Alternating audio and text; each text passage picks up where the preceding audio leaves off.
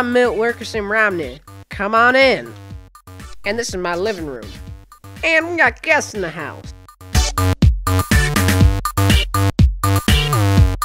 And this is my kitchen. Y'all want some food? Now come out to my plantation / living space. Now, this is my living space. Ann and I just sit out here for hours.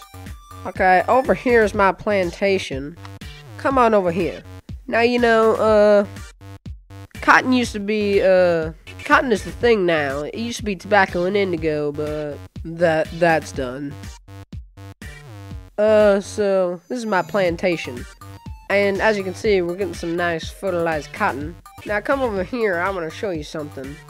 Now, over here, now this is where we used to plant rice, indigo, and tobacco, but we abandoned that years ago when the cotton gin became a thing. Oh! Have I talked about the cotton gin? Alright, now come down here to my basement. I don't know what's going on down here. Oh, there's Mr. Whitney! He's building my cotton gin. Look at that!